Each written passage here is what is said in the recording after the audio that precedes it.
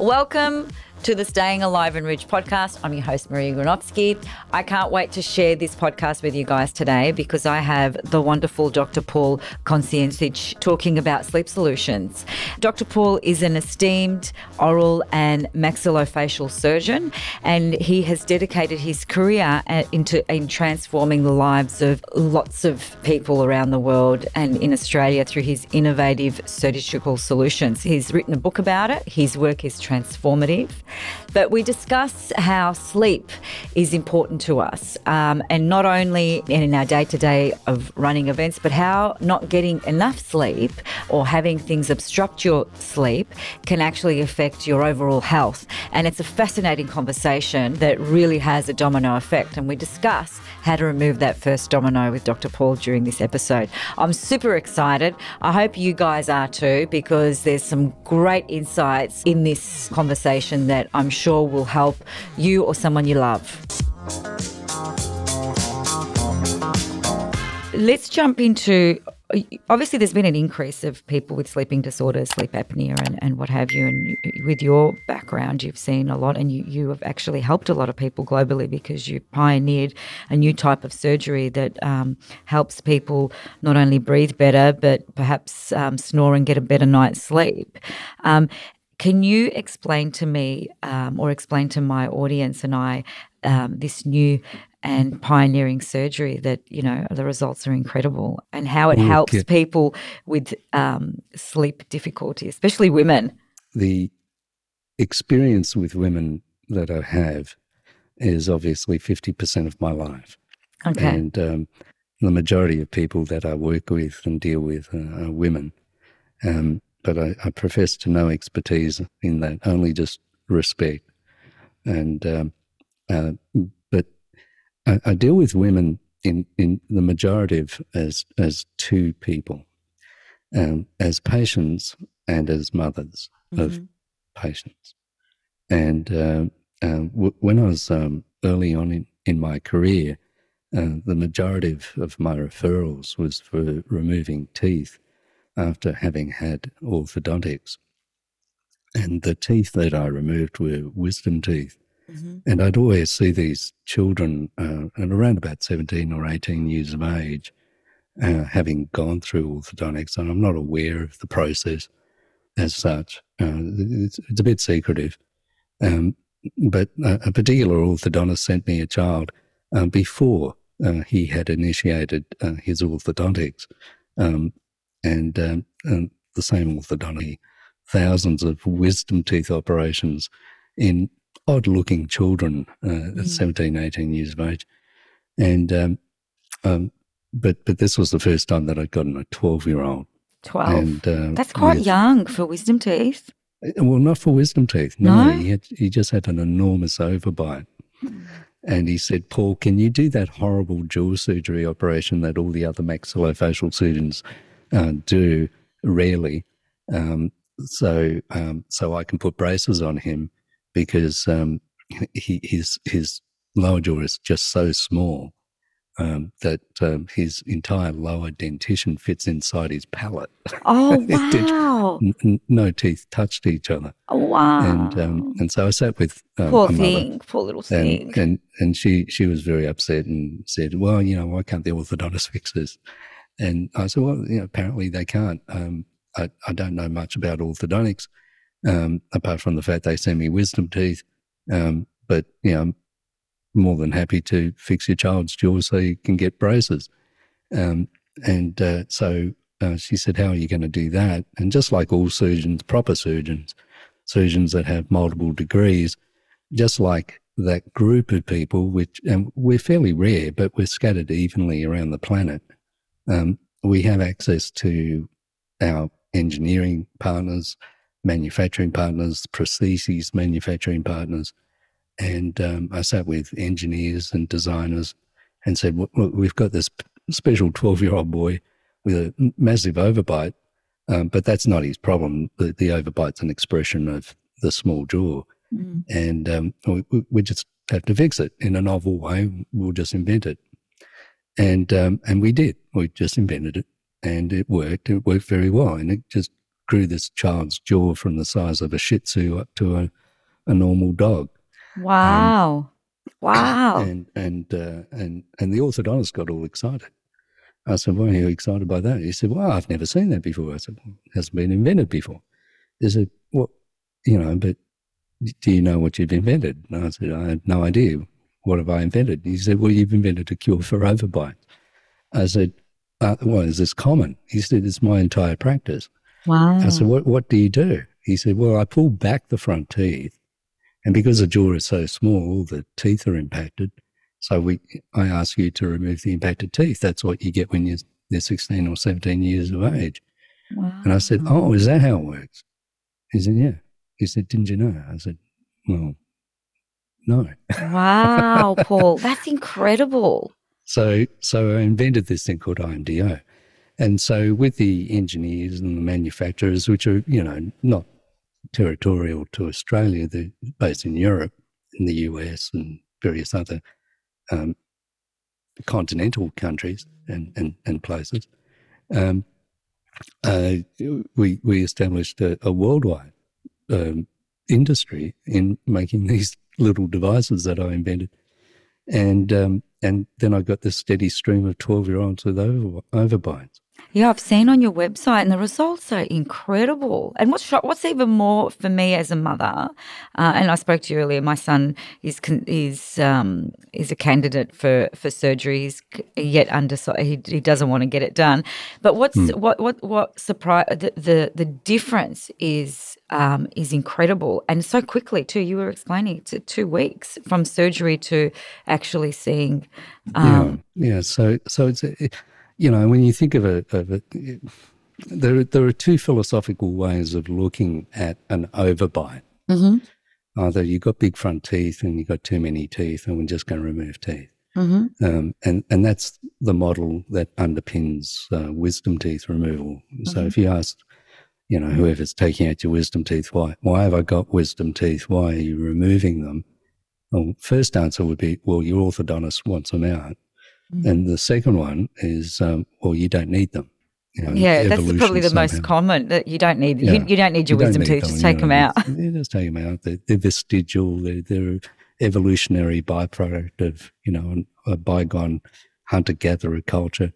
But never having lived in the hunter-gatherer culture, and no one ever has, and no one's ever met anyone that lives in a hunter-gatherer population. And they quote evolution as well, and they say, well, evolution has made it redundant. I've yet to meet anyone who's met Mr. Evolution. I've not had a conversation with him or her personally. Mm-hmm. So, it's a narrative that simply because everybody says it, it must be true. Mm. But if you really think logically of the premise, and, it's a nonsense. So if you look at body parts as redundant, like your appendix or your uterus or your tonsils or your wisdom teeth or your nose or your ears, who are you serving? Are you serving evolution? Because it just seems evolution has created wisdom teeth for the benefit of oral surgeons to remove them. Yeah, interesting. Why would evolution do that? It just doesn't seem logical to me. But it was exciting looking at IMDO. IMDO was the invention, and so it was about divorcing yourself from an old caricature or representation or description of why we have impacted wisdom teeth to another one, which is, or maybe just what's common is not that wisdom teeth are impacted, but jaws are small. Mm. And then when you look at it from that lens, you suddenly see all these people with small jaws everywhere. Mm. And they've got sort of fat around their neck and look like they don't have a chin.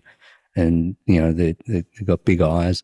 And if you're really describing skinny, my 16-year-old there. Right. But if you're 16 and you're a female, and you've got big eyes and you've got a little jaw and a little overbite, it looks remarkably cute. Mm. And if you think of that word cute, it really is that you're looking at someone who looks much younger than what age they are. Mm.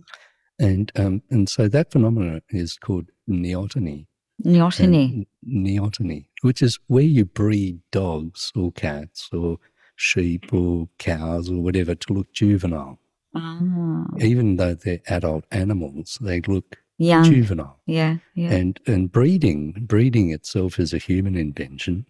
It started the agricultural revolution, and it started civilization, and it started animal husbandry and breeding, and it also applied to humans. And so we breed women to have small jaws, and we breed women to have big eyes. And when they're skinny and young, we put them on the cover of Vogue, and we say this is the ideal of feminine beauty. And of course, every model that you see on the cover of Vogue is under the age of 20. And what you don't see is what happens when they're 40 or 50, lying beside you in the marital bed, snoring. Because of their small jaw. It's their small jaw.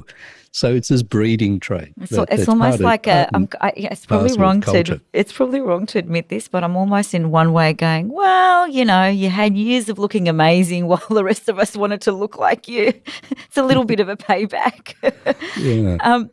So the majority of us marry girls that look like our mums, and if our mums had a small jaw, we epitomised that.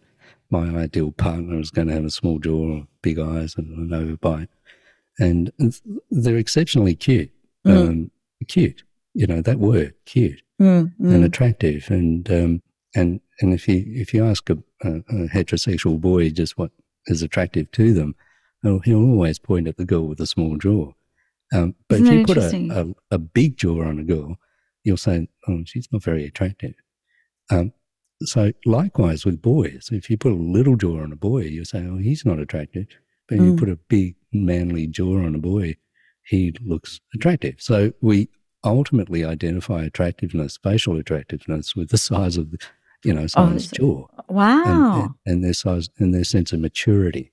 So the manly boy is the boy that plays football and has a big jaw, and we celebrate that with Roger Ramjet type cartoons. And we celebrate the small jaw in girls, just like with anime. And you see Chinese, Japanese rather, or Korean anime, and they draw them with big eyes and little jaws. They do. The Betty Boop. Yes. Yes. Yeah. And so we epitomise it in culture. But unfortunately, the gene for the small jaw, which is promoted through culture and through sexual attractiveness and so forth, is really not a gene that's carried on a sex chromosome. It's carried on an autosomal chromosome. Don't ask me what gene it is. What's an autosomal chromosome? Well, we have 46 chromosomes, evenly divided, 23. And one is an X chromosome and another is a Y. If you're XX, you're a female. If you're XY, you're a male.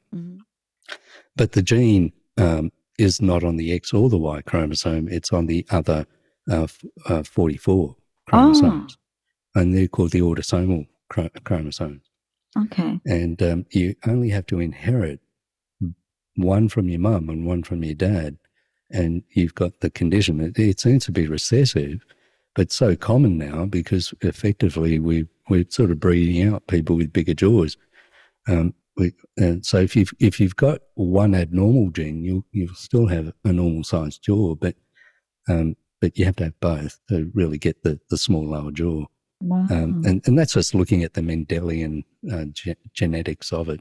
Mendel was the fellow who first described, the pink and the white and the red pea flowers. So that succinctly describes the entire condition. Wow. But it's not actually a jaw that's small. It's the if you go back and you really understand the embryology or the evolutionary, call it phylogenetics of how we've become humans from fish. That's a whole nother podcast. It's a whole nother podcast. It's actually the first gill of a fish that's developed the terrestrial and eventually mammalian jaw, and it's all due to the evolution of the tongue. why the tongue exists. The tongue in a fish is not the same as a tongue in a reptile or a mammal. The tongue itself it took a couple of 100 million years to evolve from fish. Wow. But it is whatever the gene is, it controls the very volume of the tongue itself. So the tongue, and you can sort of feel it by putting your finger here and then another finger on the dome of your tongue inside your mouth, and you can allot it.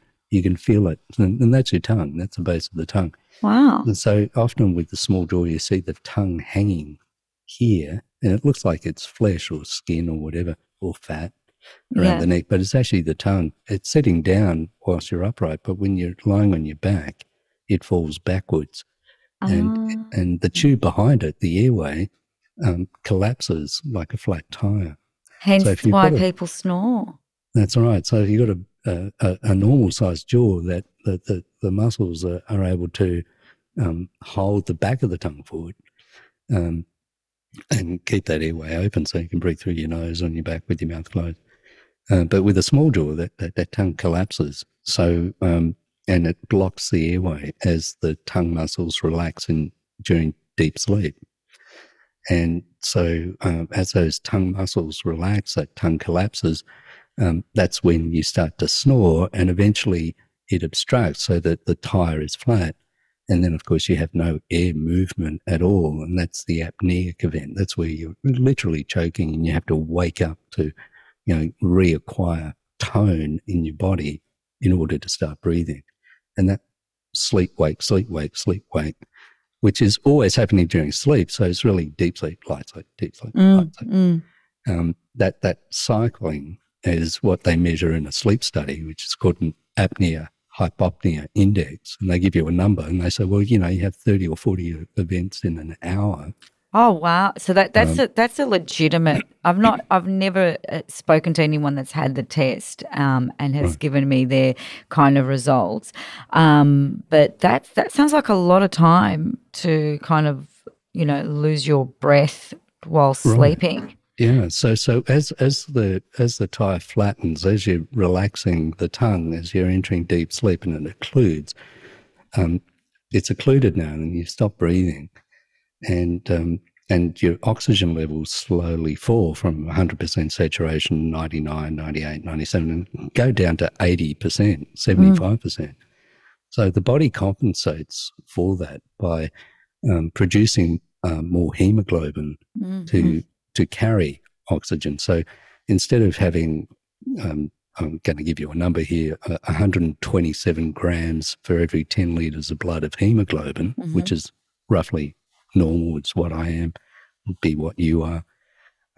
As the saturation of the 127 grams of hemoglobin falls, so you're measuring it from 100% to 99, 98, the body compensates by producing more hemoglobin to carry more oxygen so as to tolerate that fall in saturation.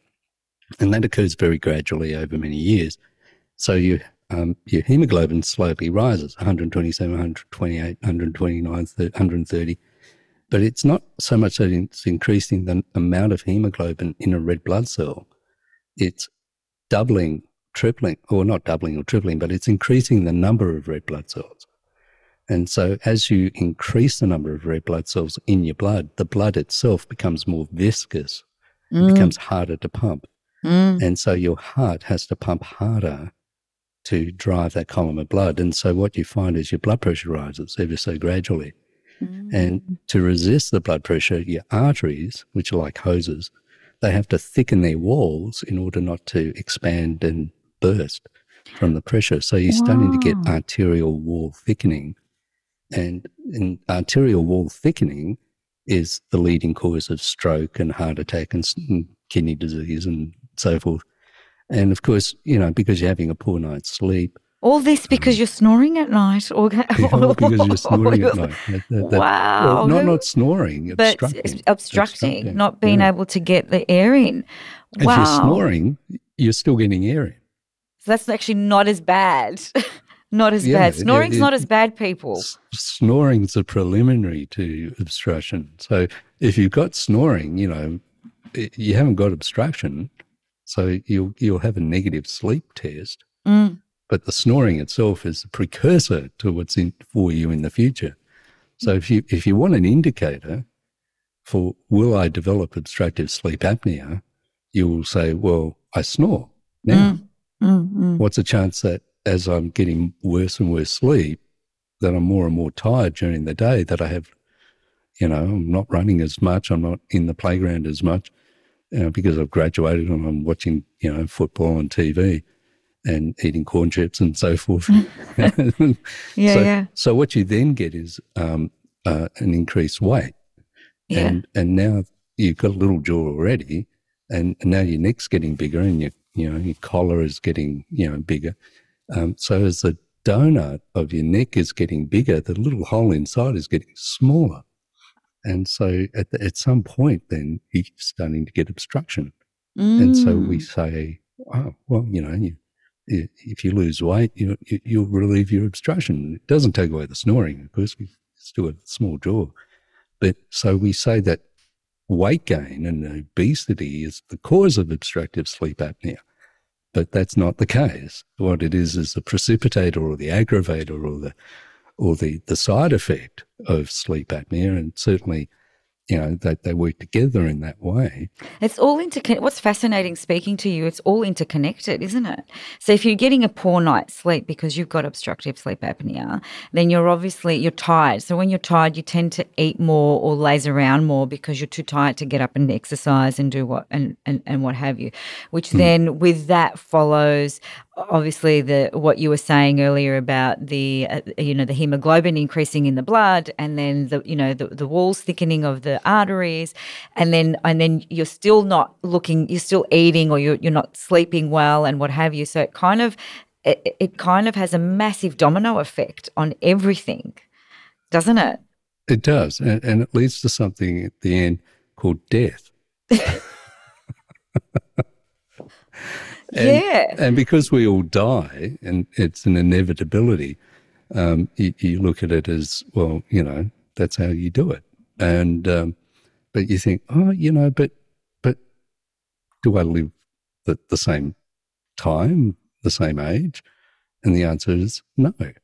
So if you look at all form mortality, or all form morbidity, which is where you just say, well, you've got this condition, regardless of how it's going to kill you, just how long do you live compared to someone who hasn't got it? And it turns out to be roughly 15 years. So 15-year reduction in lifespan simply because you have obstructive sleep apnea. And you say, oh, that's okay, I'll put a CPAP on and try to, like a bicycle pump, it's trying to inflate that flat tire. Under high pressure, and it's got a little dial on the CPAP machine, which is to increase the pressure of the pump, to literally lift that tongue and drive air. Oh, is that what it does? Okay. Yeah. No, I know people that wear them. I've never actually myself seen or kind of investigated how they work, and I don't want to. But so it actually takes the pressure off so that you can get off the tongue. Okay, I thought it it's literally inflating the tire. So you can imagine a tire on a Land Cruiser and the weight of it. Yeah. Far out. You have to put a lot of pressure into that tire to lift the tire and lift the Land Cruiser. Right. It's not as much pressure if it's not a Land Cruiser and it's just a Suzuki Jeep, but the Suzuki Jeep becomes the Land Cruiser, and so those pressures rise, and so we say, well, it has to do with your weight, but your weight and your small jaw. Yeah. So, well, that's right. You still got the small jaw. So your surgery has become revolutionary because you've helped a lot of people by fixing their jaw. Does that completely get rid of the sleep apnea? It apparently does, yes. Wow. but I'll put a cautionary tale to it. If you're going to give someone a sleep study and you say you've got an AHI of 40, you've got severe sleep apnea, meaning you've got 40 cycles of 40 cycles an hour, and we're going to give you a CPAP machine, and you're going to be on this for the rest of your life. And then you have a repeat sleep study that says, well, the CPAP's working because you've gone down from 40 to 20. Mm-hmm. And now they're treating a score. Yeah. And they say there's a positive therapeutic benefit from having your sleep apnea machine. You've gone from a terrible AHI of 40 down to 20, but 20 is still severe. I was going to say And 20 doesn't seem like it's any better still than choking 40. It's a little bit better, but not. You're still not breathing properly, or losing your breath 20 times an hour. Well, that's right. So then the argument becomes, well, you dial up the pressure, you go from 40 down to 15 or 40 down to 10, but it's never zero. It's never zero. Not only that, you're on the CPAP for the rest of your life, and these people are not surgeons, they're physicians. They're treating a fundamental medical condition that's going to kill you. So the question is, does it take away your awful mortality? Will you live those extra 15 years on a CPAP? Does it reverse arterial wall thickening? Does it reverse the rise in hemoglobin or your blood pressure? Well, they might say yes, but then you are still taking antihypertensives. Yeah. And you're forever dieting. And you're still not sleeping well because you've got a CPAP on. Wow. You can't go anywhere. You can't get a CPAP into an aircraft. You can't get a CPAP easily into a caravan. You can't get a CPAP easily with you even being awake and erect and fat. You can't wear a CPAP when you're running. No. So what happened? What is the solution for this? For this, is it? I mean, obviously, the jaw surgery is one element, but what if they're not a candidate for jaw? They just simply don't want to get it done. So, other than losing weight, is there any other solution? If they're overweight, no. So they're resigned to a life. What you're saying is the best way I can explain it to you. I get a gun and I shoot you. I put a bullet into you and you've got a bullet hole. Yeah. And the bleeding stops. And I put a Band-Aid over it. But the bullet's still in me. Does the Band-Aid work? And you're saying, is there any other solution apart from removing the bullet that will take away the bullet hole? I go, I can just put another Band-Aid on if you'd like. Gotcha, yeah. Makes sense. That's it. Surgeons are not nasty people. We literally came first in high school, and when we came first in high school, we did medicine. In my class in medicine, each person in that class was the ducks of their school from around the country. And in that classroom, the best became surgeons. And then all those surgeons work in the community to service the rest of us. They are the smartest people on the planet. They really, literally are. I believe that. This debate that surgeons somehow are horrible people that do nasty things to people and remove things, that's the opposite of true. Where I've never met a nasty surgeon. I've met personalities, but all of us, every single one of us, we live for the community. And we're here to make humanity better. And every surgeon that you meet, proper surgeons, I'm not talking about cosmetic surgeons. I was going to say, I'm not talking about podiatric surgeons. Yeah. I'm not talking about people who are not medical doctors. You're talking about heart surgeons. That's right. And look, and the reality is too, I think with surgery, with any type of surgery, there is obviously a risk factor. And I think that's what we also need to be aware of, although there are brilliant surgeons, and I've had the pleasure of meeting many brilliant surgeons through, family having to have, open heart surgery, brain surgery and whatnot. And they are truly remarkable, incredible individuals as a whole.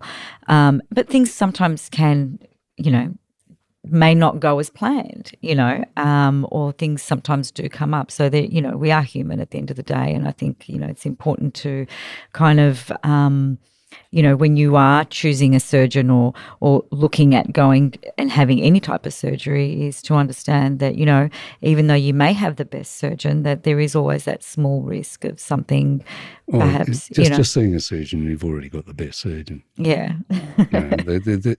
I mean, those people who say, I'm the best. That's just such a furphy. They don't need to say that. They're already the best. If they're saying that, it's just wrong. We do common procedures that are common to all of us. The older you are, there was this interesting study done by ophthalmology on LASIK eye surgery. And the risk of LASIK eye surgery, laser eye surgery to your cornea to take away myopia, is blindness or, some other complication. And they look at all the complications of laser eye surgery, and it occurs after the machine has been bought and completely disappear after about 5 years of practice. Wow. So the outcome of that study was complications. If you measure them across all procedures, you can measure the rate. Yeah. But the rate is huge, almost absolute. The earlier in your career that you started, and the later in your career, you just don't get it. So what you're saying is, the older the surgeon, the better the surgeon. The older, the wiser, the grislier. The better. The better. The one that doesn't promote himself, who is a bit angry and a bit cross and doesn't talk, that's the bloke you want to go and see. Yeah. Because they've just dedicated their lives to your lives. Yeah. That's all they've done. Yeah. They wake up in the morning and all they think about is what they do for a job and the people that they treat. Yeah. And I was a young bloke too, and I certainly was full of myself at some point, but that's only because people tell me how great I am.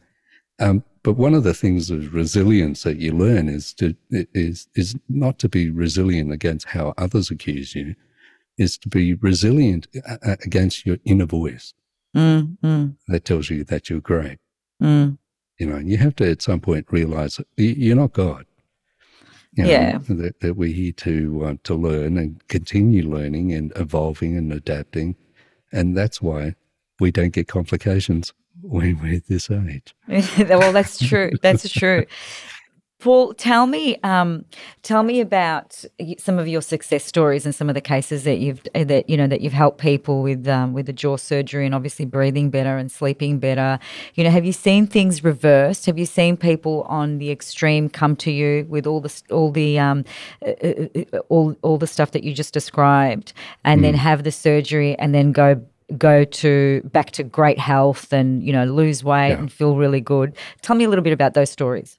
Oh, they're the best stories. So I have this steady stream of kids with IMDO, but I also have a steady stream of parents, mums and dads, who genetically have given that gift to their child, not through unwillingly, any fault of their own, just by being Caucasian and white and from Western Europe.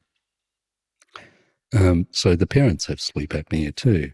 But as kids, they had overbites and they had teeth removed and they had tonsils removed and they had wisdom teeth removed and they've had ENT surgeries galore and they've had cosmetic things. And throughout their lives, they've always been a little bit insecure with their small jaw. And now they've got a fat neck and they're getting overweight and they're losing energy and losing libido and they're snoring on CPAPs and so forth. And they say, you fix my kid. Can you fix me? Mm. And I go, yeah, not a problem. And we just take it away. Wow. All of it. So all of a sudden they get their libido. They look good in a mirror. Wow. They have self-confidence. Yeah. They can eat, they can chew, and they look back, they go, I wish I had IMDO as a kid. I would have avoided all of that, yeah. They lose weight. They throw the CPAP machine away. Yeah. It's that doesn't avoid... It's life-changing. It's actually life-changing. It's life-changing, yeah. And they get on with their lives. they're not ringing me up afterwards and saying, oh, I've got another sleep study that proves I'm on zero. They literally want to throw the whole life experience behind them. They don't want to be reminded of it. Their only reward is that they try to sell their CPAP on eBay. It apparently has a zero market. No one wants to get a used CPAP machine. No. But I think at the end of the day, every patient is rewarding, and of itself. You do get people who are very narcissistic and very fragile personalities. They're wanting something from their look or their face, which, however hard you try to satisfy them, they're never satisfied. They've got personality disorders, but they're extremely rare. Those people, the 99.9% of people are just wonderful. And as a surgeon, I understand that people have a certain community view of surgeons, that they're rich or they're powerful or they're arrogant or rude or intellectual or I think it's argumentative. It's probably just based on the individual's experience with a surgeon. I mean, I've like I said to you, I've had great experiences with a surgeon. I've had close family members go through major surgery on many occasions, and and I've spoken to them, and they've run through the benefits and the risks and all of that, and they're absolutely brilliant people. Equally, I can say I've had a few surgeons that I'm a bit like, I don't, I'm not feeling you right now. You're not, you're not logical. You don't sound logical to me, and it's not. And if I base my experience on that particular person, then, but I feel like a lot of people do come from that angle. They might have a negative experience with a particular surgeon, or they may feel like they're not being heard. And then they, it's like they shut down. It's like, I don't want to don't talk to me about that particular, surgery, blah, blah, blah. My experience has been crap. So I think it's a personal one and a very individualistic one as well on what your experiences have been like. But, you have to think of the circumstances that you meet a surgeon too. It's not, you come out of a car accident, or you've had an accident skiing, or you've had an accident falling downstairs, but it always involves something unanticipated, called an accident. And the worst kind of interaction is the accident of cancer or pathology or something mortal. And you're in your most vulnerable place. You're having to deal with lawyers to manage your will and settle your affairs, and you're scared too. And all of a sudden your life is literally in someone else's hands. And that as a human, you don't know. You think, oh, cool, it could all go really well, or it could all not go well, or what do I do? And so it's an interesting time, and I think we do. In a normal, healthy state of mind, if you were, for example, going to see a surgeon for facial reconstruction, or you want a plastic surgery that's not, you haven't been in an accident, or, in a trauma, or you haven't had open heart surgery because your heart's blocked, you're going simply for looks. It's a very different experience, I think, anyway. But it is. So, the self-promoting cosmetic surgeon, and thank God the regulations are, trying to thank God reel them in. That title of surgeon for a long time was anyone could call themselves a surgeon, a tree surgeon, a car surgeon, a muffler surgeon. I still feel even now it's kind of kind of fizzling into the beauty realm, where 18-year-olds are doing this 1-year nursing course, and they're injecting toxins into women's faces. I'm like, how is that allowed? But that's another podcast. That's a whole different podcast. Well, a large number of people that come to me are coming purely for the cosmetic effects of orthognathic surgery, and I say I can't treat you, and that's it. And they get very upset, and so they'll fabricate medical reasons to validate their orthognathic surgery. And unless I can independently validate and justify to myself, my own inner voice, that this has a functional outcome to it.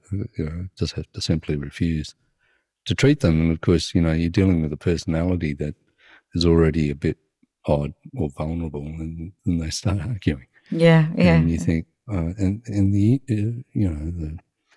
the medium of social media and Facebook and Instagram and anonymous Google reviews, you're vulnerable to that. But you have to keep true to the fact that you don't really want to, publicise them or defend yourself and therefore, reveal who this argumentative person is. It's become a difficult practice across the board for everybody, because we are dealing with people who are fundamentally got something wrong, physically. And we all only want to treat, real surgeons only treat pathologies, definable things. Aesthetics is not a definable thing. No. It's very intrinsic, it's very personal, and it's characterized by the environment that you live in. If you're a gay man and you're very promiscuous and you go to gay bars and you're just picking up multiple sexual partners, which is based on aesthetic attractiveness, and you're wanting surgery to improve that, you think, I can't treat you. Yeah. It's not a commentary about your lifestyle. It's a commentary of your personality. Yeah. And so, and likewise, young girls and young heterosexual men who literally feel that they're not socially empowered, they're not attractive. Can I deny surgery to them based on that? And I look at that in a slightly different way. The ugly person who says, I know that this is not my face. I know that fundamentally, functionally, constructively, it's not working. And there are inner functional aspects. My airway is affected. I'm snoring. I'm not sleeping well, blah, blah, blah. Well, yeah, the deliberate effort of surgery is to make them themselves. Perfectly proportioned, perfectly symmetrical. And by doing that, obviously managing the aesthetic, that is still therapeutic. That is therapeutic, because it's affecting the very psychology of the person in terms of their self-esteem and in terms of managing how other strangers look at them. If they get a job, or how well the teacher respects them in the classroom. That sleepy kid in the back of the class who's not paying attention to the teacher, who's got a little bit of animus, towards, all these other kids are listening to me. I hate that kid. He just doesn't listen. He doesn't answer. He doesn't do his homework. That teacher is more than likely to approach the parents and say, I think your child has attention deficit disorder. Oh my God, you've just described my 16-year-old.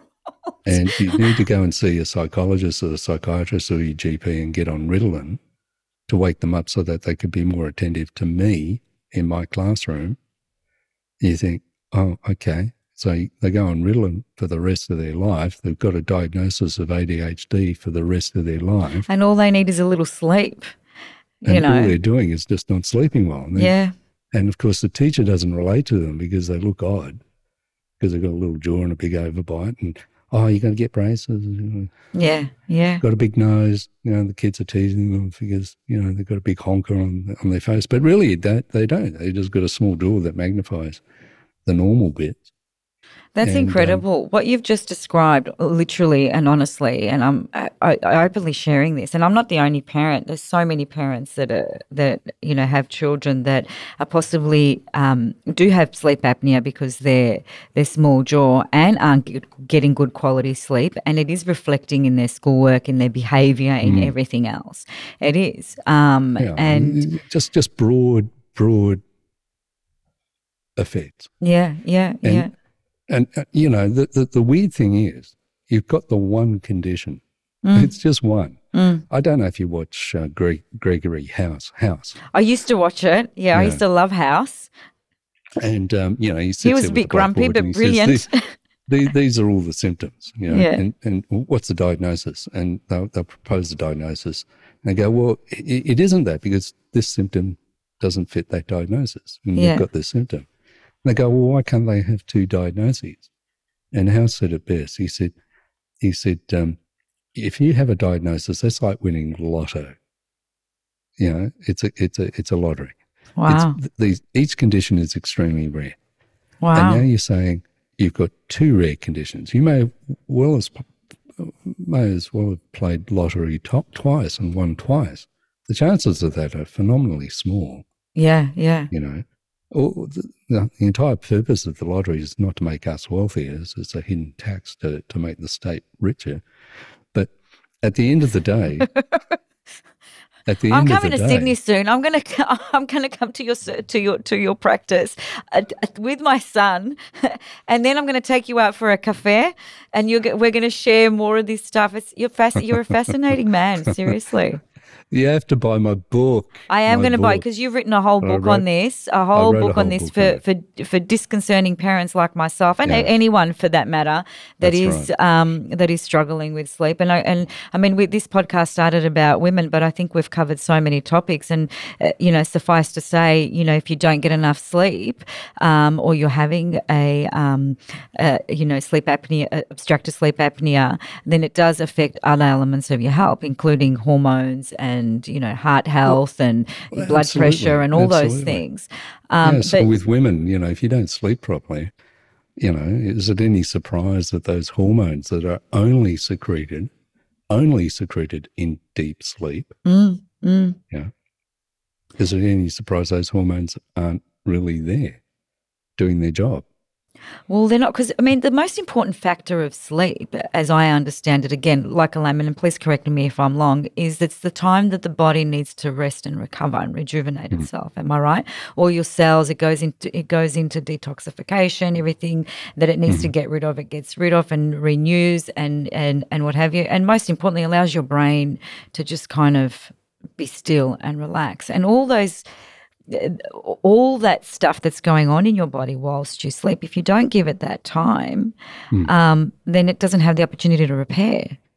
And you're right, and it happens once a day. It happens once a day. That's right. It can't happen once a week. Yeah, or a month. Yeah, or maybe after a CPAP. This issue that I was reflecting on, which is the multiple diagnosis problem. How can a child, a healthy child that survived childbirth, how can that child all of a sudden, starting school, have ADHD, allergies, big tonsils, snoring, sleep apnea, isn't performing well in a class of his peers where they're supposed to be all equal? So is he unintelligent, unmotivated? Poor sleep patterns, psychological disturbance, and then you've got the dental, orthodontic issues, impacted wisdom teeth, crowded teeth. You've got 50,000 diagnoses. Wow. It seems to be that every individual that you go and ask an opinion from puts you in their box. Yeah. And now you've got another diagnosis. Well, this is the thing. You've got behavioural issues now because you can't sit still in class and you're constantly moving around and you're not listening or you're zoning out, right? And then you've got braces because, your teeth are crooked, and that's going to – and now we'll do this, it's a huge eye-opener talking to you today. It's a huge eye-opener, right? It's a huge eye-opener. So if we go back to Gregory House and we say, well, let's not call them diseases. These are symptoms or signs of what we're seeing as doctors, and let's be smart about it because we came first in school, we came first in university, we came first. Why is it that this person has all these problems? You can't think of life in terms of winning the lottery 10 times in a row. It's not even once. It's not twice. It's 10 times. So look at the bigger picture. That's what doctors do. They look at you from your tips of your toes to the tip of your head, and they put it all together. Yeah. And the older and wiser you are, literally, it's not an idiom. It's real. It's matched. The older you are, the wiser you are, and the smarter you are is reflected in the fact that whoever you're seeing as a surgeon, they're there to put it all together. Yeah. And then they're looking for the common cause. They take that away, the first domino. Yeah. And that's it, taking that first domino away. That's right. And really, and I've spoken about it, it's just genetic. It's this little breeding trait, why, the perfect human on the planet was what came out of Ethiopia.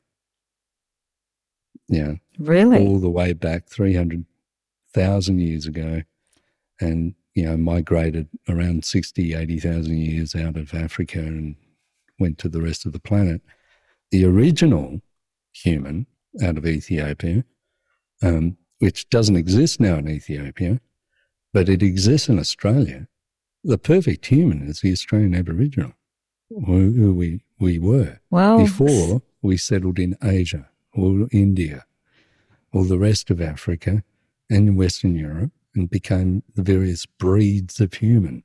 We're not races, we're breeds. We're Shih Tzus and Poodles and Great Danes.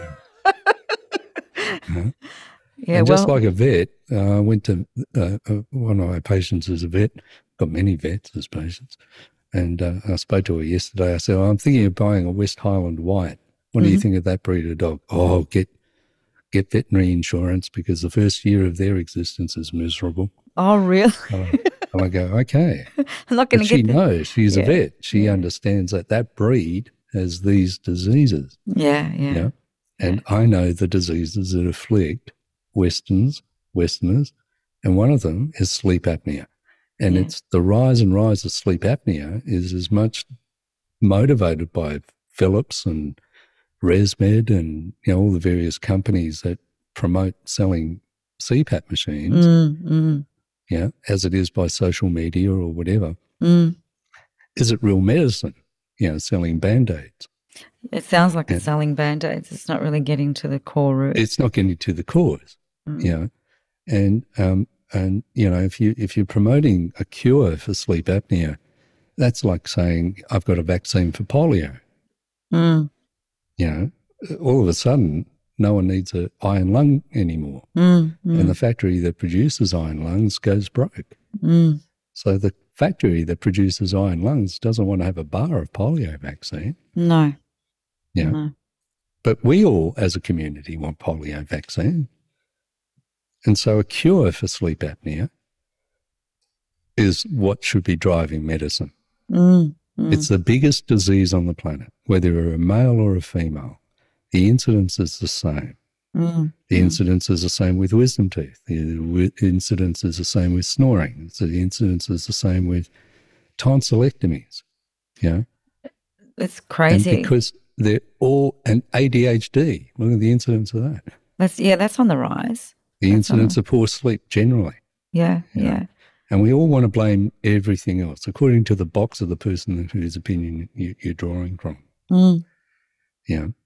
So look at it globally, look at it as a fundamental totality and just see for what it is. And if you've got a cure for it, great, well done. That's the cure, that's for the adult mum and dad, but then there's a prevention. Yeah. The thing that prevents you having to lose your wisdom teeth, the thing that prevents you having to need all those years of braces just to pull back your big front teeth backwards, to reduce that overbite. The thing that prevents you having to have your tonsils removed, prevents you having to take your Ritalin, prevents your inattention, prevents the social negativity of the look of having a small jaw on a boy. A normal sized jaw on a girl looks fantastic. And you think of Angelina Jolie. And it prevents all the cosmetic surgery silliness with fillers and so forth to camouflage. Another Band-Aid. Yeah, well, You they know? can. There's jaw fillers now, I think, where they Oh can. yeah, And it's like, what the hell is that now? all those rules Which on kind of freaks cosmetic me out a surgery little promoting bit. cosmetic treatments and Yeah. so forth. I just got one on Facebook. You know, we've got 5 clinics in 5 Dock and Tuggerah and Sydney, and I think not one name, not one doctor on it. They're promoting, you know, invasive treatments. They are invasive. Fillers, you know, they promote as, oh, they resorb after 2 years. I've never seen a filler resorb after 2 years. No, but apparently I was talking to a friend of mine that's a cosmetic nurse, and she was saying that now the plastic surgeon community are saying no fillers because apparently it leaves a lot of scarring and it's a lot harder to do a facelift if you want a facelift afterwards. So there's all these complications that have come out of things fillers. from fillers. You know, I think that horrible. I think people. But you know those cosmetic rules only apply to doctors. Oh wow. They don't apply to nurses. They don't apply to dentists. Nurses and dentists also put in fillers. They do. Yeah, They do. They only apply to medical doctors. Yeah, there's a clinic here in Melbourne. You can get your teeth done and get Botox all in the one day. Yeah. I just sit there, I'm like, who's doing what? I get it. I get it. You know, that the laws are just, you know, they're just written by, I don't know, people who didn't graduate from high school. Yeah, it's scary. It is terrible. And the only people that suffer are the people, you know, real people in the community, young 18-year-old girls who are getting these things done. They're irreversible. You know, the rise and rise of tattoos, and they go, oh yeah, but you know, you can get rid of tattoos. No, you can't. No, you can't. Because the people who get rid of tattoos, they have to go through years of treatment, and there's always the residua. But forgetting that, you don't even know what you're putting in your body. You don't know what chemicals there are in those stains and pigments that they inject. No. You know, and they try to regulate and say, oh, you know, you've got to put that thing in a sterilizer. The only reason why they put that regulation there is because they weren't using a sterilizer. Oh my God. Just don't want to even think about it. So how many things out there really are just so dangerous and horrible? And so when you get a chiropractor telling you, I can fix this scoliosis of your spine, you don't need to see an invasive surgeon who's going to do a horrible operation and leave you paralyzed. What chiropractor would, you know, who would accept that advice, except a chiropractor? Yeah. I guess sometimes and it's so self-serving. It is. It really is. Look, I think... I think horses for courses at the end of the day, you know, it's really hard. It's really hard to kind of, I think also people out of desperation and fear sometimes will resort to perhaps seeing, you know, physicians that are not highly experienced because, you know, they've tried everything, but they don't want to get the surgery, and they're thinking, oh, maybe I'll try this guy because I've heard a lot of people go to him and he's really good, or he or she. And then it happened to me with my spine. You know, I went to a supposedly, and not to say there's some brilliant chiropractors out there. Okay, this is not a ditch at any chiropractor because there's a lot of great chiropractors out there. But I had a bit of an issue with my back at a very young age, and I foolishly went to see a chiropractor that promised he was going to fix it, and ultimately made it a lot worse. And I just had my first son, so I was very young at the time, and was not willing to go under the knife because I knew the recovery was going to be long, and my son was a toddler, not even a toddler, and I just didn't have the support to have the surgery. Long story short, I think it's important that all these paraprofessional groups outside of medicine are still engaged, but they shouldn't be leading. No. You know, they should be. They should be working integrate. I can't speak. They should be working integrate. Why can't I say that word? Integratively. If I try to say it, I'm going to bumble it as well. They should work integratively with doctors and surgeons, you know, as a recovery. I have a brilliant physio. But who's the primary? Who should be the primary leader? You know, is it the sailor or is it the admiral? The Admiral. 100%. It has to be the Admiral. 100%. And the sailor that says to you, oh, you don't want to talk to the Admiral, he's a bastard, he doesn't know how to drive this ship. You've got to look at him and say, you're a sailor. Thank you so much for joining me today. It's been an absolute pleasure meeting you, chatting with you, and learning so much. I feel like I've been in a good lecture. And you've been so gracious sharing your insights and so transparent as well. So thank you so much. And we'll have the link to your book for any parents wanting to read the book on our website, so they can get their head around the IMDO surgery for kids or for their children. But yes, take on board Dr. Paul's advice and find out who your surgeon is, ask all the right questions, and most importantly, the older, the wiser, and the grumpier he is, the better he is. No. Well, mums are the smartest women in the world regarding their own children. We are. You totally are. We feel driven it. To their care. You look after them, and for for the cost of a book, which is far less than the cost of visiting a doctor, and most parents or most adults will say, "I'm not smart enough. You just tell me what to do." But I've never had a mother say that to me. All the mothers that I meet, they go, "No, I'm going to buy that book." And if I'm not smart enough, I'm going to become smart enough for my child. Yeah, 100%. And they do. Thank you once again. All right. Lovely to speak to you. Thank you so much. Oh my God, pleasure. I hope you guys enjoyed the episode with Dr. Paul Coceancig. For more information, jump on caspermagazine.com, where you'll find a link to his book and his website. If you love this episode, make sure to subscribe and like so that you get notified for when we have a brand new episode coming out. And let me tell you, there's some awesome episodes with some incredible guests coming very, very soon.